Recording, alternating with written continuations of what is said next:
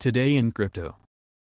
Since hitting an all-time high at $4,870 on November 10, Ether, ETH, price has been posting lower lows over the past 50 days. If this downtrend continues, the lower trendline support suggests that the altcoin will bottom at $3,600. Still, derivatives data is signaling that pro traders are not concerned about the seemingly bearish market structure. Notice how the price peaks are getting lower on the 12-hour time frame as mounting regulatory concerns drive investors away from the sector. In a press conference on December 17, Russia's central bank governor, Elvira Nabiullina, stated that banning crypto in the country is quite doable. Continue reading on Cointelegraph.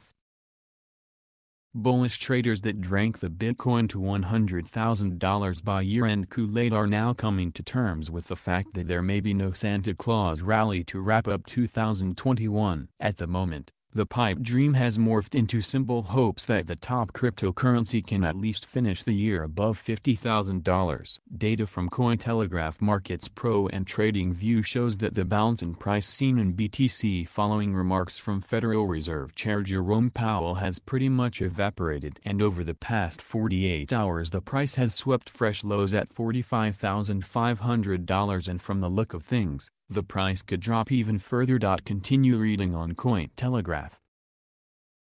Decentralized exchanges, DEX, have had an interesting year in 2021. As the year is on its last lap, it has never made more sense to look at how these exchanges have done. The growth in 2021 alone has been tremendous and has propelled a lot of these decentralized exchanges into the limelight. Despite the growth that they have experienced, it has not always been rosy for decentralized exchanges throughout the year. Like the rest of the crypto market, they have also experienced their own share of ups and downs. The volatility that plagues the crypto space has spilled onto decentralized exchanges and has no doubt been a defining factor in their growth. Related reading: Solana, Tron lead altcoins as digital asset inflows drop. Trading on decentralized exchanges surged in 2021 alone. Compared to 2020, aggregated trading on decentralized exchanges was much higher in 2021. It follows the growth of decentralized finance, DeFi,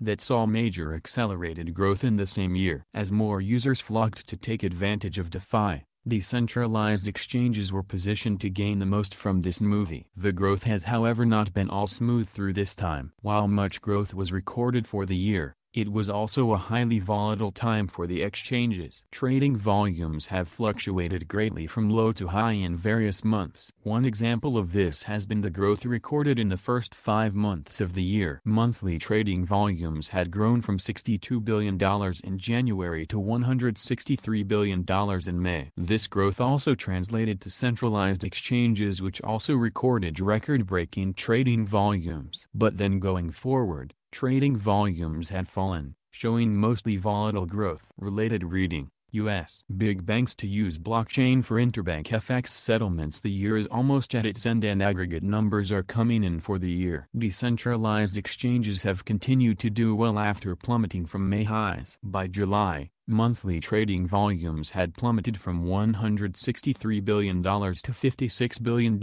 Trading volumes have since climbed back up to $107 billion in November. For December, trading volumes have been on the rise once again, suggesting that these exchanges may record higher volumes for the month. Both centralized and decentralized exchanges have also recorded similar trade movements, which suggests that decentralized exchanges have now reached local saturation. As growth continues through the end of the year, the outlook for 2022 is positive from here on out, although trading volumes are still a long way from hitting the May highs.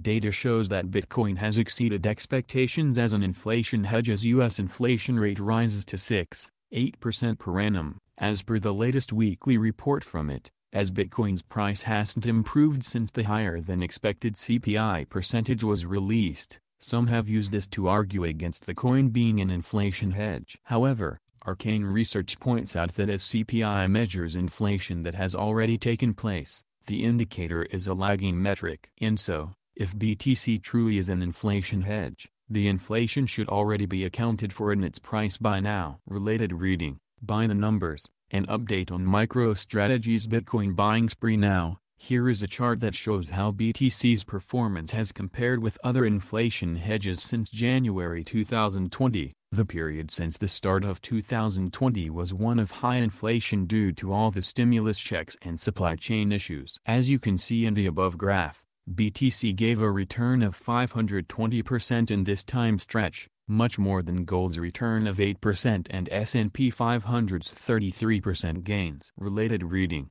The biggest risk for Bitcoin? How quantum computers could hurt BTC. The report concludes that this remarkable performance of BTC in such a period can only mean that the crypto is indeed a great inflation hedge. At the time of writing, Bitcoin's price floats around $49,000, down 1% in the last 7 days. Over the past 30 days, the crypto has lost 21% in value. The below chart shows the trend in the price of BTC over the last 5 days. Since the crash, Bitcoin has mostly moved sideways, and has showed no signs of recovery so far. At the moment, it's unclear when the price of the coin may escape from this range-bound environment, and which direction it might break out in. On-chain data shows that Bitcoin short-term holders have now started to realize significant losses. This could prove to be a bearish signal for the crypto. As pointed out by an analyst in a crypto Quant post, the BTC market is now looking at significant losses being realized. This trend may be reminiscent of the May 2021 crash. The relevant indicator here is the spent output profit ratio, SOPR, which is an on-chain metric. The SOPR measures the profit ratio of the overall market to check whether investors are, on an average, in profit or loss. The indicator works by looking at the price each coin on the chain was bought at and comparing it with the selling price. When the value of the SOPR is above 1, it means coins during the period sold at a profit. On the other hand, values below 1 suggest holders were selling at a loss. Also, naturally, when the indicator's value is exactly equal to 1, the investors were, on average, breaking even for the specific time scale. A modified version of the metric is the short-term holder SOPR, SOPR, which shows the SOPR for coins that were held for less than 155 days. Related reading: Twin Peaks, comparing the two 2021 Bitcoin tops now. Here is a chart that highlights the trend in the Bitcoin SOPR over the past few years. As you can see in the above graph, the SOPR has decreased in value recently, and the metric is now below 1. This implies that these short-term holders have now started to realize their losses as the price of Bitcoin continues to decline. Related reading: Bitcoin, Ether spike after Fed announced no change to interest rates. The analyst in the post thinks this trend may be similar to the seen in the aftermath of the May crash, and so, the coin may continue to range sideways for a while, just like then, before observing some uptrend. At the time of writing, Bitcoin's price floats around $49,000, down 0.5% in the last 7 days.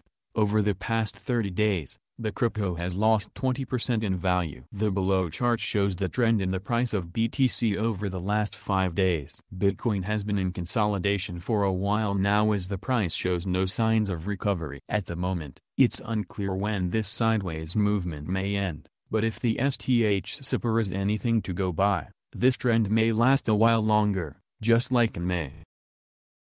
Hit the like button and subscribe to the channel.